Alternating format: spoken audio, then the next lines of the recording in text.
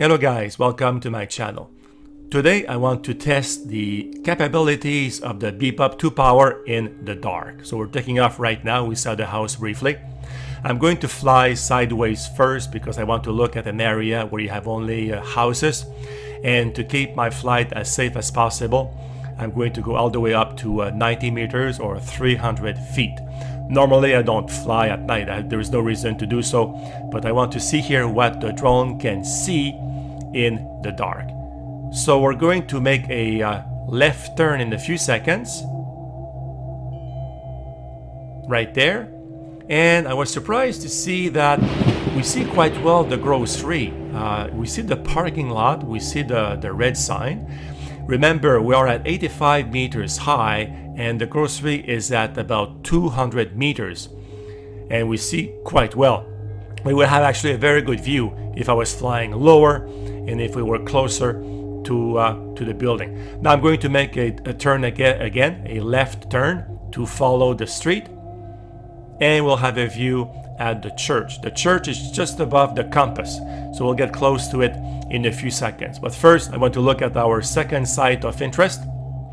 If you look at the middle right of the screen, we have a baseball field. I'm surprised the lights are still on at night, but this is about 300 meters away, or 1,000 feet.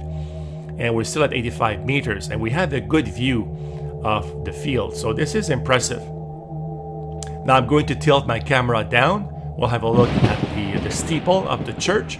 Unfortunately, there are spotlights burnt out on that side. We'll have a better view when the drone is on the other side of the church. So I'm going to go here above the church, behind the church. There isn't much light over there, but we'll have a view of a convenience store right there.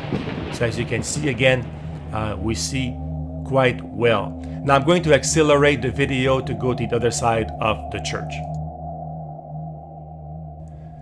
Now we are approaching the right side of the steeple and there is a bank just across the street from the church.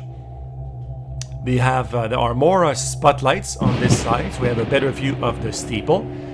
And again, total darkness, and the flight is going to finish in a few seconds. But first, I'm going to fly backwards away from the steeple, staying above the street.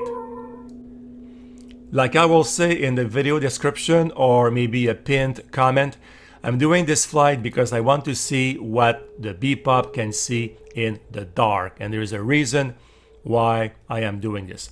So thank you guys for watching, and if you have any questions, as always, give me a comment below. I'll be happy to get back to you as soon as I can. Have a great day. Goodbye, guys.